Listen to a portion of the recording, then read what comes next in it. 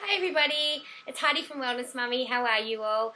I just wanted to touch base with you guys today and talk to you about being organised and why it's so important and, different ways you can be organised. Now, in Australia, all the kids have just gone back to school this week and I can hear a lot of mums going, "Yeehaw, thank you, Grandma," because school holidays can be a bit stressful, and especially nowadays when mums are working and there's so many things to do, and I have 4 children, and I really like to make memories over the holidays and, do things that we don't normally do. But with running 3 different businesses and having 4 kids and, still wanting to achieve goals that I've set for myself, it can be really hard. But I have to say to you, being organised and getting myself organised has made such a massive difference to all of the things that I'm able to achieve. Now, this is a thing. Last year and other previous years, I get up, I get the kids up, we have breakfast, the kids run about, and make your bed, get dressed, brush your teeth, pack your bag, blah blah blah, and that's all fine. But it just feels like we get out of the car and we get to school, and it's like quick, the bell's about to go, and it's just that rushed, stressful time. And then I drop the kids to school, give them all a kiss, and off they go, and then it's like, oh, now what have I got to do? And it's just that constant fight or flight, going 100 miles an hour. But I have to say to you, they've only been at school for 2 days, so Thursday and Friday. And look, I may do a video in a week going, it didn't work. But at this point, we have had the mornings, so I'm waking the kids up, and we've had extra time. Yesterday we rode our bikes to school, and that was just such an awesome thing to do with the kids. And if it wasn't that I was organised and had my routines in place, it wouldn't be able to be done. So I wanted to share today with you guys about, getting yourselves organised and, some really simple things that you can do to make sure that your mornings run really well and they run smoothly and they're calm. And then when you say goodbye to your babies in the morning at school or childcare or kinder or wherever they go, it's not that stressed, hurry up, you've actually had time to talk to them and that kind of thing. So today I want to talk about a night routine. So I have a night routine that I do every night. Well, I've actually got 3 routines. I have a morning routine, an afternoon routine, and an evening routine. Now, my evening routine over the last couple of days when the kids have been at school has made a huge difference to us having the time in the morning. So I've had the lunches made. I make sure my sink is done. Everything's washed up, dried up, put away. It's shiny because I like shiny sinks. So that's shiny. I do a quick tidy up of the house, and I'm talking 5 minutes. It's, tear around, pick stuff up, put it away.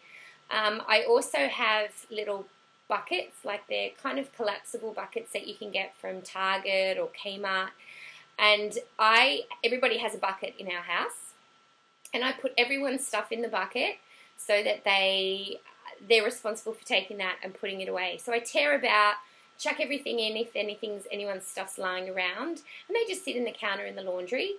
And so the house is neat, the lunches are made, any preparation, if I'm doing overnight oats or something healthy for breakfast, it's in the fridge. And this may take me 15 minutes, but the 15 minutes I'm spending at night is giving me an hour in the morning, and I'm not kidding when I say that.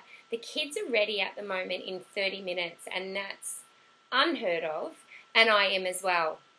Now, the other thing I do at night is I get my things ready for what I want to do in the morning. So I like to get up before my family, and I like to tick off a few things, whether it's a bit of reading or running or a bit of yoga or a bit of work if I'm going to catch up with a friend later for a walk to get some activity in for myself. And so I get my stuff ready the night before. So if it's running, I get my gear out. If I'm going to work, I take my computer downstairs because my office is upstairs near the bedrooms.